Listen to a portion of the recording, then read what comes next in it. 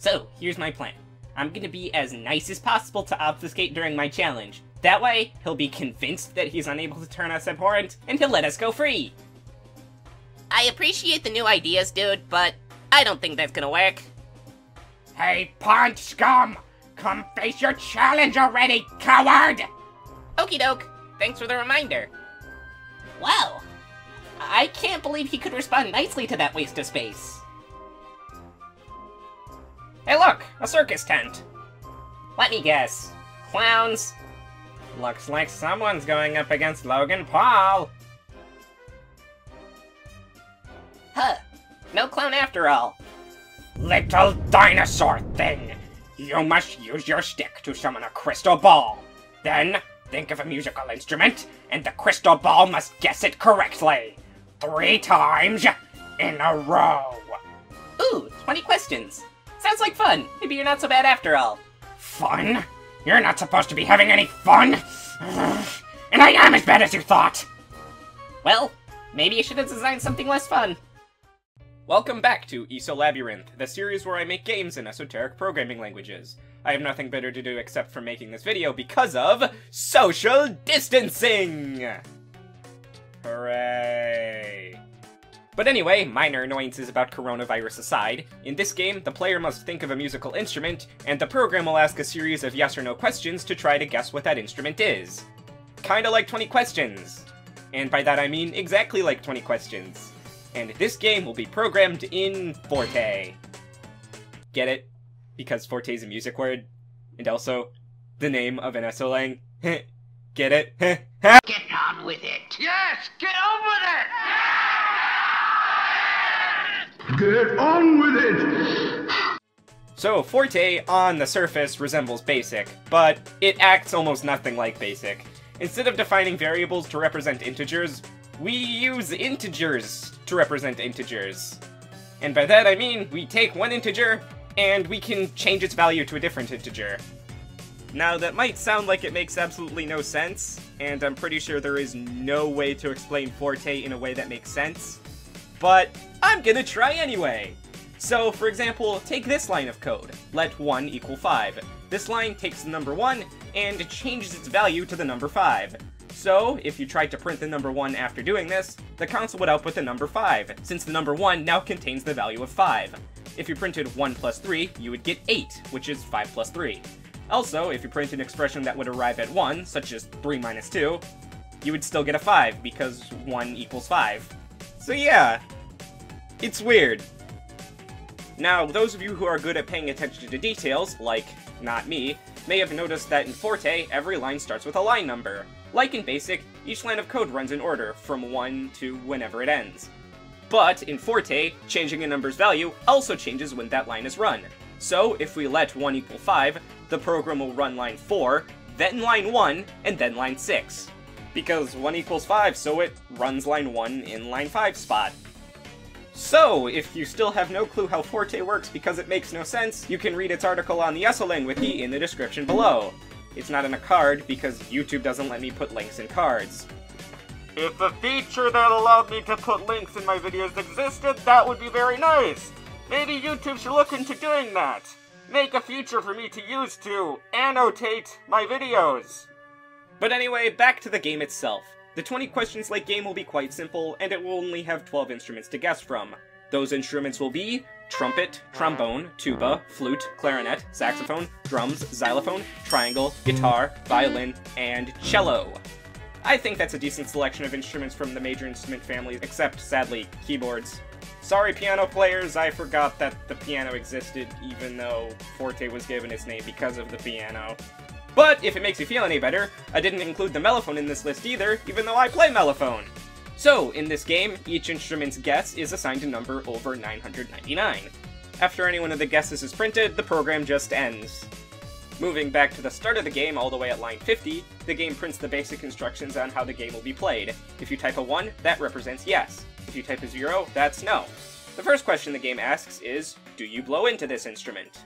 This question is asked first because it effectively eliminates half of the instruments. The game takes input from the user and stores it into the integer 9999, which is an integer so high it's basically useless in this program except to store values, which is why we use it to store values. The next line, line 53, specifies which line of code to run afterwards. Line 55 is set to 54 minus the input times 2, and line 58 is set to 54 plus the input times 2. After doing this, line 55 will run if the player typed a 0, since both options are the same and Forte picks to run the one that started out as lower for whatever reason. If the player typed a 1, line 55 is now suddenly behind the current line, so it runs line 58. Line 55 brings line 200 closer, while line 58 brings line 400 closer. Line 200 is a question pertaining to non-wind instruments, while line 400 is a question pertaining to wind instruments. For now, let's just assume that the instrument is a wind instrument, because, spoiler alert, the game is made up of a bunch of modules that are very similar.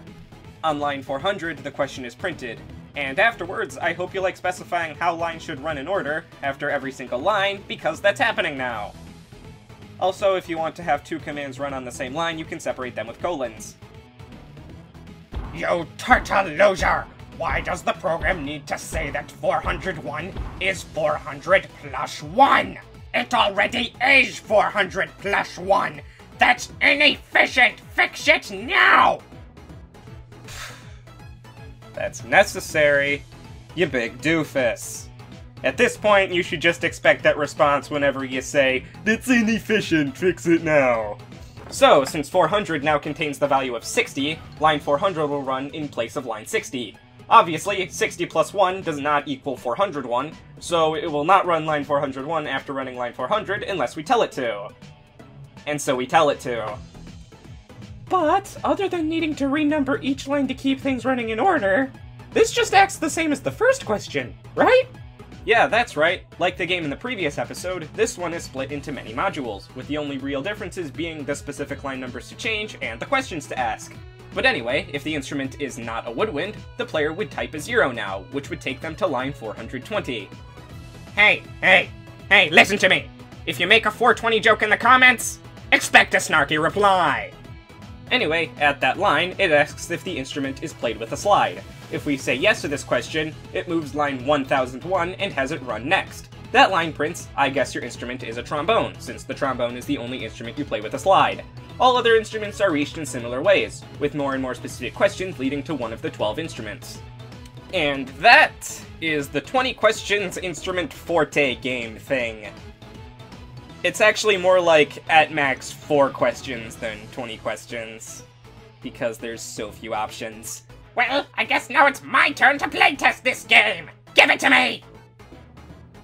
You promise not to break my computer this time? Yes, now give it!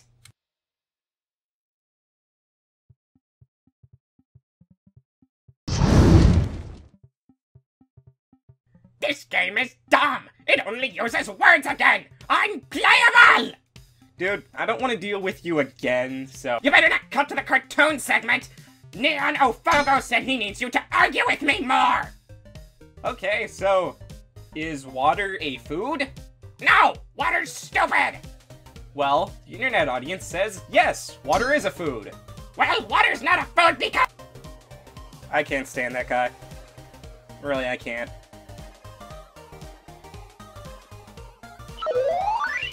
So, Crystal Ball, I have my instrument. Ask away.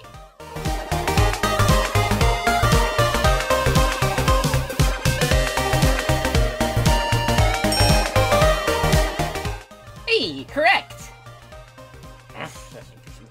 This is stupid. So, per my contractual obligations, I must play the instrument creature he chooses, even though I really don't want to. Hey, you're pretty good at that. Maybe you should have gone into triangle playing instead of eviling. Or whatever you do. Just do the crystal ball thing and don't question my life decisions.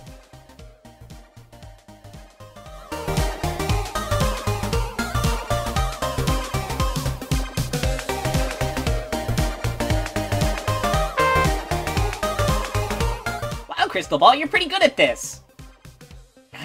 I should have done a more thrilling challenge. This is just lame. Hey, buddy, you're supposed to buzz. Let me show you.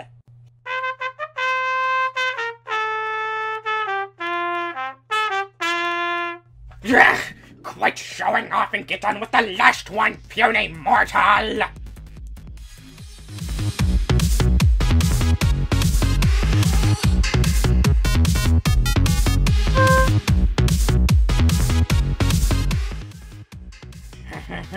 I can finally start using my torture device, fool!